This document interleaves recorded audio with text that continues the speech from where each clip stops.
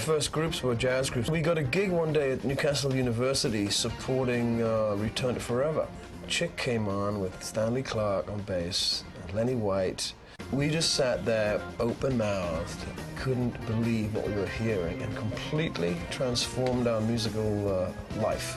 So we formed a band called Last Exit, and it was an attempt to be what we'd heard from Corea, but he completely devastated the landscape. It was like, you know, scorched earth. It was so musical, so powerful, so incredibly virtuosic as well, that he totally transformed me, and I haven't recovered yet.